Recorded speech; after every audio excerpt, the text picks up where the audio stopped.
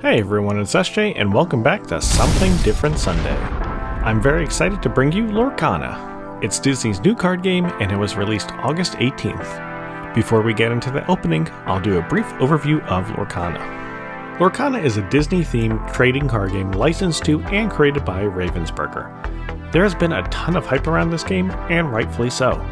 Each pack has an MSRP of $5.99, but a booster box seems to be around $150. However, there were significant cuts to local game store allocations, so right now, some of these are selling for $300 a box. I was able to get this for $220 at my LGS, which was definitely more than I wanted to pay for a booster box.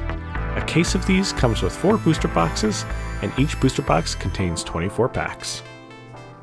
A small little interesting note here, these boxes aren't actually wrapped, and they have a paper seal, which is an interesting design choice. As far as cards we'd like to pull, there are a few different types of rarities, and you can tell by the symbol at the bottom middle of the card. We have regular rares, super rares, legendary rares, and then we also have the case hit and enchanted rare, which is an alternate art version of a rare. Any enchanted rare would be fantastic to pull, and since these cases are smaller than other types of games, there's actually a decent chance of pulling them. The legendaries we are looking for are Rapunzel, Elsa, Belle, and there should be around 4 legendaries per booster box. Finally, some of the supers and regular rares have good value, such as Tinkerbell and Lilo. There are other high value cards, but speaking of cards that you get a promo card for every booster box, which is just a Tinkerbell and it's a common. I don't think there's anything special about it. Additionally, let's take a look at the actual packs themselves. Overall, I think they're very appealing and the design looks good, plus they're very easy to open, which I appreciate. I do want to note that all the prices in this video are artificially high due to the shortages from printing, as well as just the overall demand, so the numbers in this video don't really matter, but I added them anyway. Alright, that's enough of an overview, let's start opening. All packs contain 6 commons, 3 uncommons, 2 rares of any variety, and 1 cold foil of any rarity. And I have to say, overall, these cards look pretty good, and the back looks really nice as well. However, one thing that does bother me is that the card stock is quite thin, almost like playing cards, which I honestly would have expected a little nicer from a Disney product.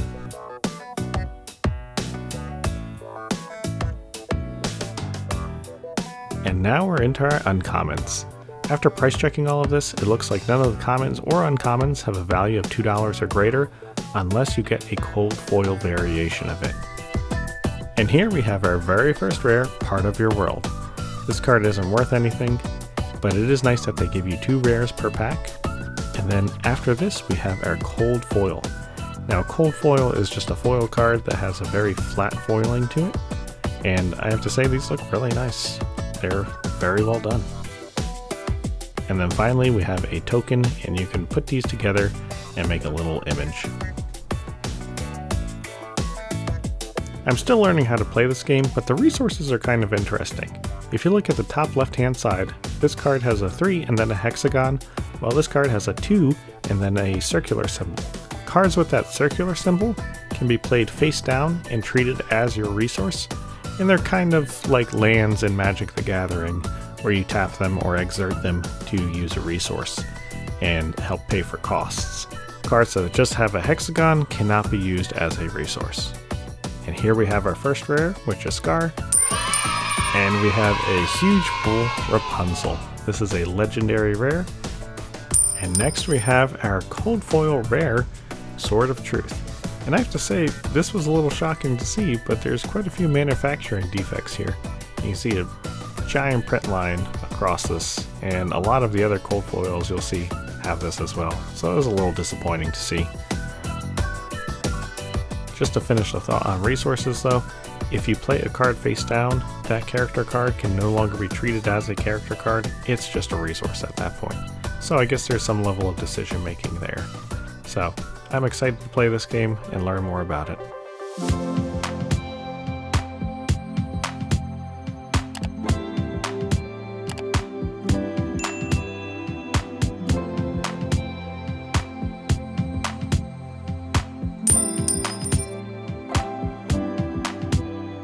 And here we have our very first super rare, Robin Hood. You're going to get around 12 super rares per box, so there are a good amount.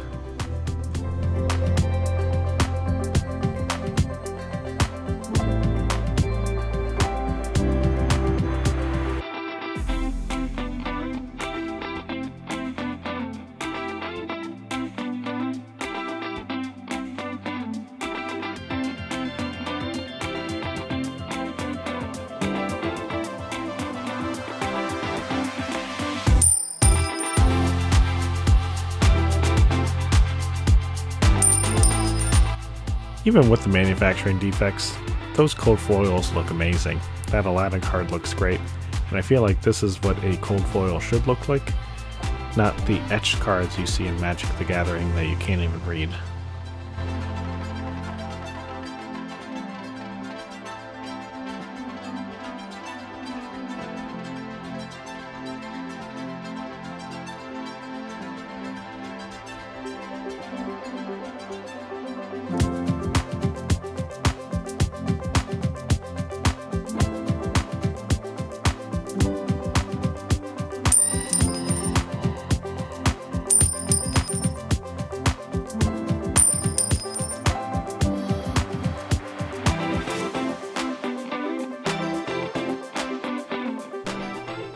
If you're looking for Lorcana right now, chances are you're not going to find it because it's either sold out or incredibly expensive right now, around $300 a box.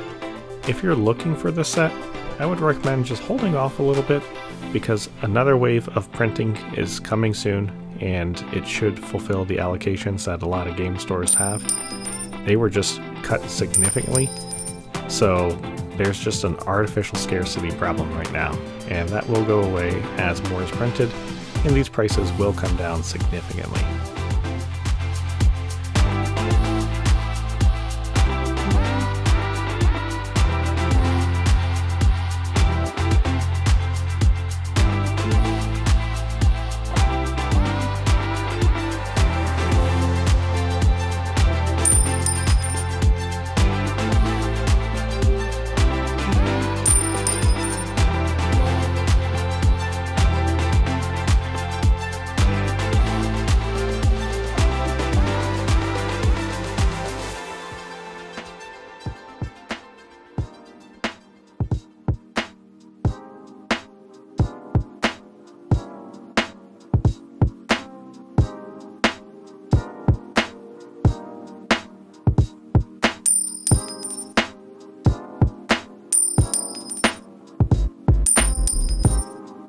And here we have another cold foil rare, where this one is worth like 4 times the price of the original rare.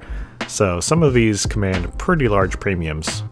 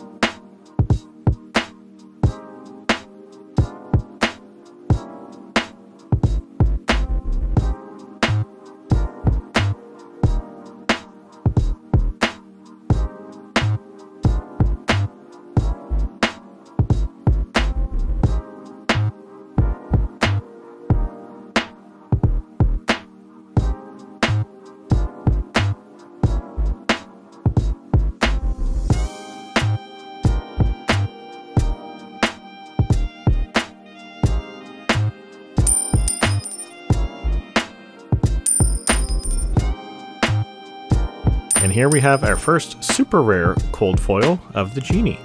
It's a nice looking card and it has a decent value. However, all of these values are just made up anyway.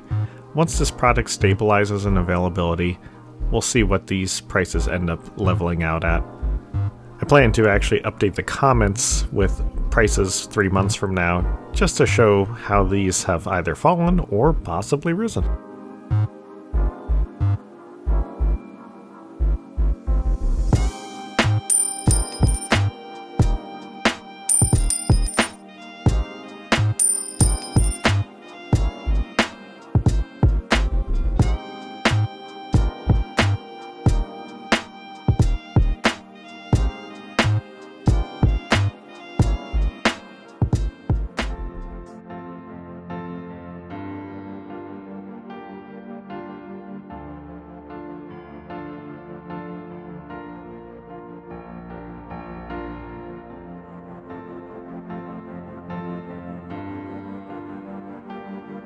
Here we have a nice board wipe, Be Prepared. It banishes all characters on the field. That's always a great card to have, and just in general this pack was very nice, lots of good hits, and it puts us in the profit zone, which is pretty impressive for a first time opening.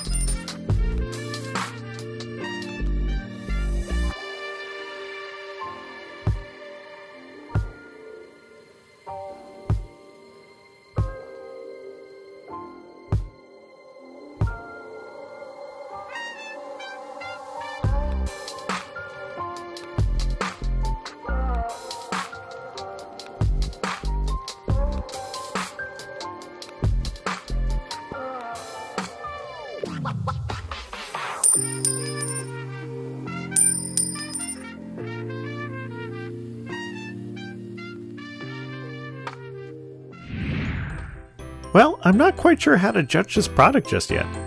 This was a great return on the box, which was quite surprising. We also got Rapunzel, which was a very nice pull, but these prices will fall significantly in the near future. I don't feel like this was a particularly good box, as we didn't get an enchanted rare or a legendary gold foil, but there were tons of $5 to $10 cards in this opening. I haven't had the chance to play this game yet, so I can't say whether it's good or not, but we'll see how the organized play develops and long-term support for the game goes. As of now, I don't think this will be the Magic the Gathering killer many people thought it would be, but I do think it has potential for longevity if they make good future decisions. I'm curious if they'll stick with the animation for all art, and how they'll incorporate Star Wars and Marvel. Ultimately, this was pretty cool, but I would absolutely suggest waiting until more product hits the market so you're not overpaying. Anyway, if you enjoyed Something Different Sunday, then please like and subscribe, as I always appreciate the support. And thank you to everyone for helping me to get over 150 subscribers. I really do appreciate all of you. As always, thank you for watching.